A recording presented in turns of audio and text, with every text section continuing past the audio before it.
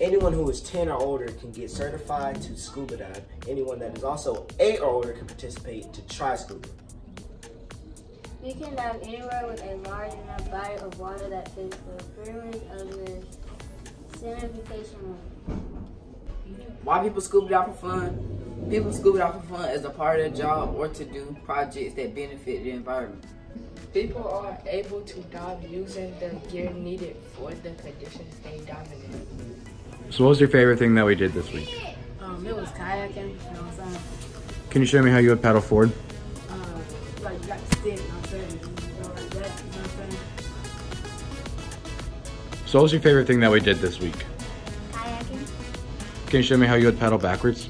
Paddle backwards, like, so then you get it, like, your hands right here, and you do it like this, like that. Good job. What was your favorite thing that we did this week?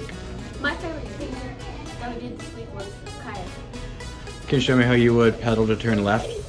You would paddle, put the paddle to the right, and the water is Why is water conservation important to you? So, because the water that has been wasted can be used for other purposes.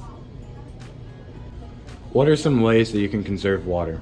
When you're in a shower, instead of leaving it on for the whole time, every time you get your rag wet or whatever, you take it back wet, you can turn the water off until you finish.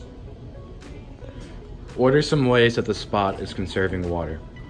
The spot has rain barrels that collect water whenever it rains, and they use that to water the gardens outside the spot instead of using water from inside. Water quality is a measure of how healthy a body of water is.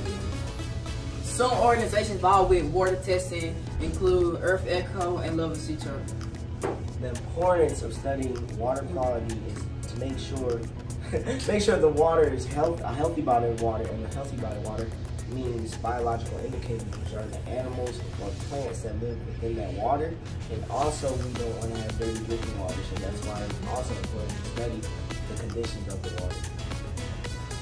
Water quality can be tested everywhere or anywhere around the world. Water quality can be tested using